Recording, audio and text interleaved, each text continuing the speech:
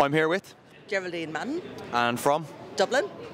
a very welcome to sunny Sydney. How are you feeling about the tournament? I'm confident.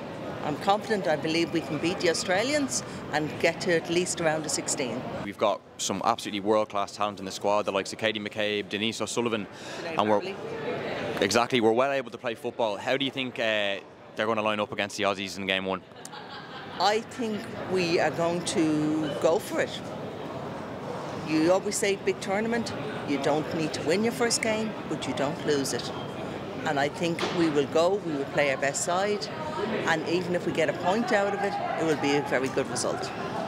And if you were able to hop into the dressing room with the girls before the tournament, before game one, what would you say to them? Show no fear.